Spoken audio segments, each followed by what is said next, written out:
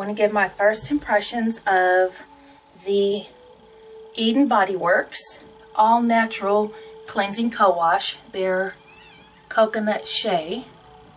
So we can get that in there. Excuse the cat. He's crazy. He's not going to be out of this. So one of the first things I noticed is that it took a lot less product to co-wash than it normally does. I normally use a fair amount of Suave Naturals, and I normally use this bottle, water it down some to dilute it a little bit, making it easier pass through, you know, put it in the scalp, things like that.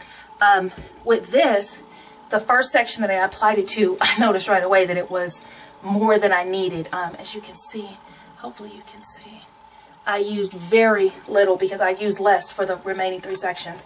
What I found is that it's very rich. It did not take a lot of product, which if you have a hair that's as thick as mine, I factor that in. You know, how many co-washes would I get in a container this size based on the price. And so co-wash, price divided by co-wash, excuse me, normally helps me make some decisions. I also like the fact that it is sulfate free and things like that. The only concern I had about this is that it has vegetable oil in it, and I'll have to contact the company to find out if this vegetable oil has been made out of corn or soy, only because those two are so genetically modified, and I do try to avoid them. I'm also going to be doing a scorecard for this based on information obtained at the environmental working group. So far I've co-washed my hair. I'm going to move on to the deep conditioner, which I didn't have one for the coconut line, but I have their jojoba manoi. Oh, back to the coconut real quick. Love the way it smells. It's not strong, it's not overpowering, but it's definitely there. The jojoba manoi, I'm hoping that it works better than it smells for me, because I don't particularly care for the smell, but it's a deep conditioner. If it does its job, then I'm going to be more than happy. So anyway, I'll be back after the deep conditioner is in. I've used it, let you know my thoughts on that, and hopefully I can cobble together a video out of all of these little excerpts that make sense for you guys. Okay, so I got the deep conditioner in, and it is their Eden Body Works All Natural Deep Conditioner. It's jojoba manoi. This is what it looks like. And I'm going to say a couple things about this. I already said I didn't really care for the smell, but it doesn't smell bad. It's just not something that I really like. I can't even really describe what it smells like. As you can see, I used more of this than I did of the co-wash, which is usual for me. I tend to really be heavy-handed with the deep conditioner. I will say this.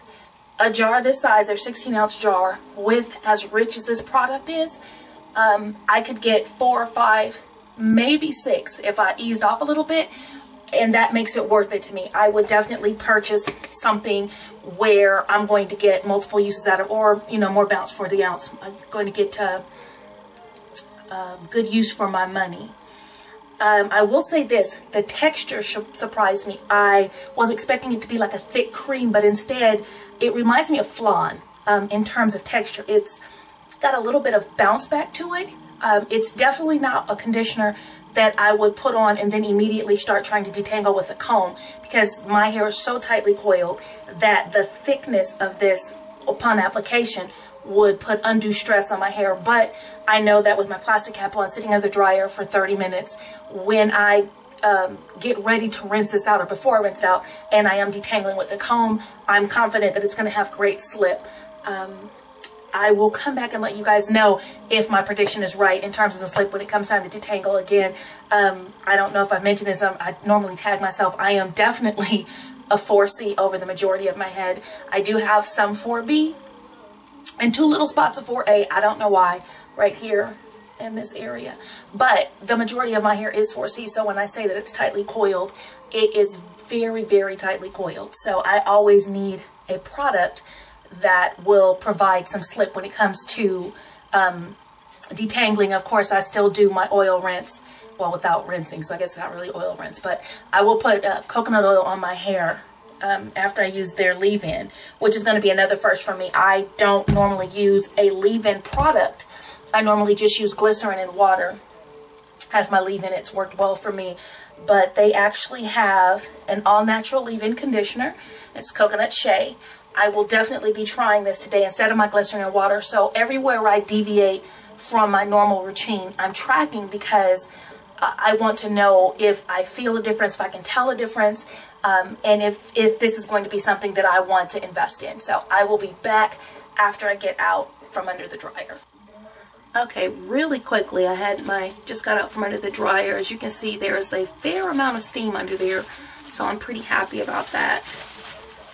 The moisture content and everything. And what I'm going to do really quickly is something I normally wouldn't do, but I kind of want to show you. I can already tell you already my ends feel very soft, and you can't really see it because they do have a little bit of curl to them. But what I'm going to do is just take out a little bit of the hair and try combing it with the regular wide tooth comb just to see if I can get through there easily. Yeah, and I'm just going to finger part it because I don't want to do too much more outside of the way I would normally do this, which is I don't really like to comb it out much until I have coconut oil on it while it's wet, and I've had a chance to close the cuticles with apple cider vinegar. So this is a little bit out of the norm, but I wanted to, hopefully I can get all this in here. Going through. Not bad considering I only did a rough finger detangle before I started the process, and I wore a puff for a week, which means that my ends and my hair really had a chance to get friendly with itself.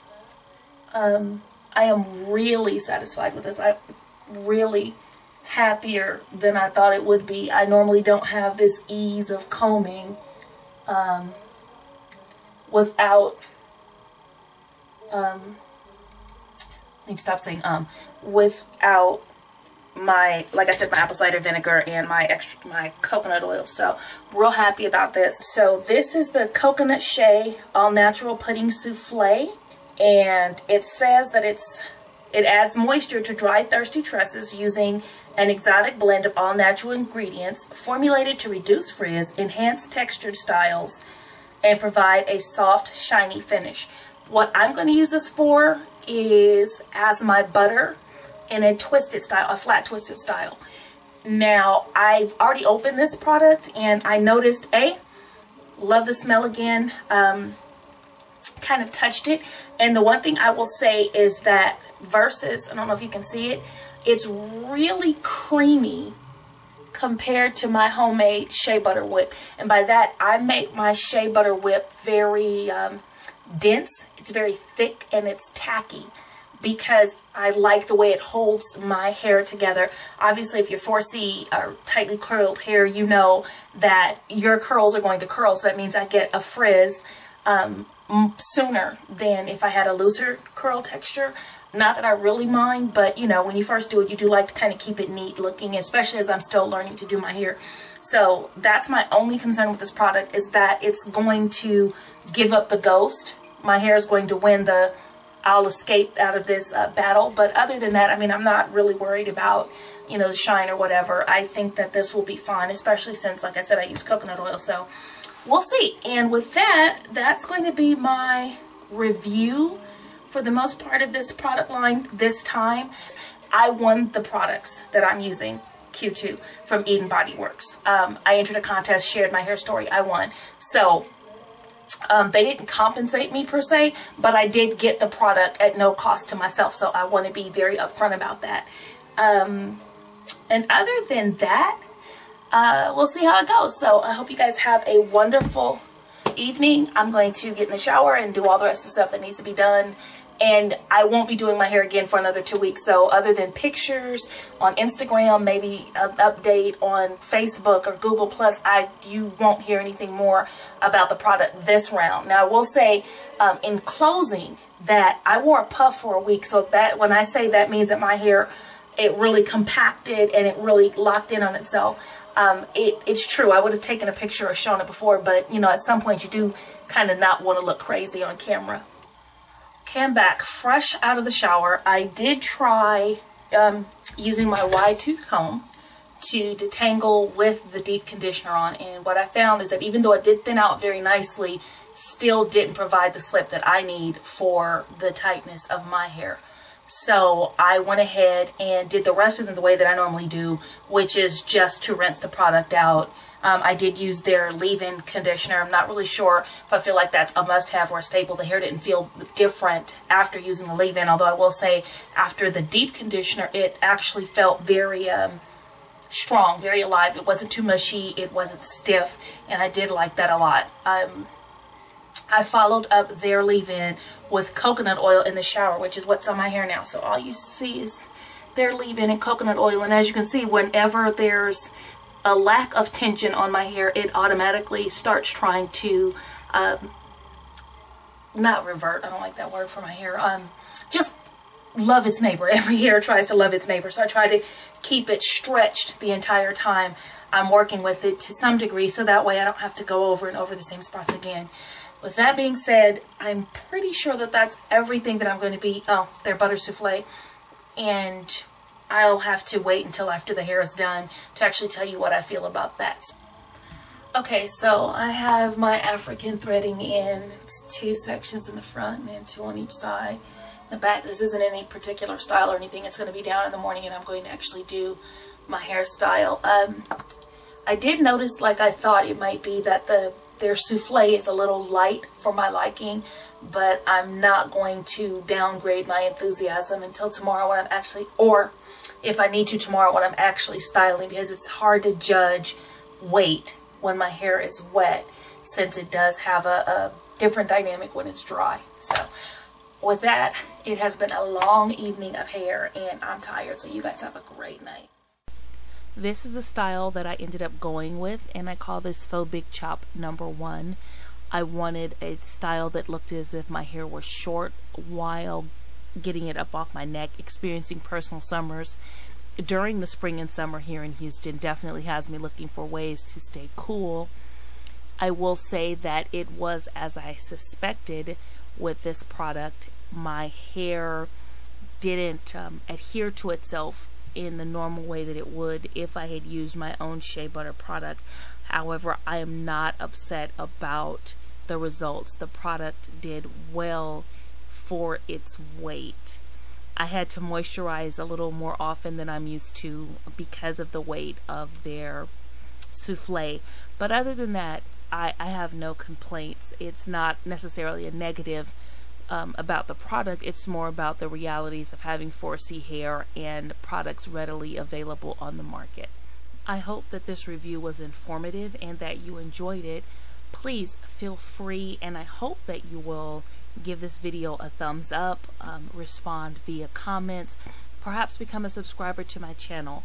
I am determined to bring content to not just those who are looking for hair reviews and products and such like, but really exploring how returning to natural changed my point of view in life, and how I'm hoping that those of a like mind and of like journey will join with me in this. I hope you have a groovy day, groovy night, and I'll talk to you soon.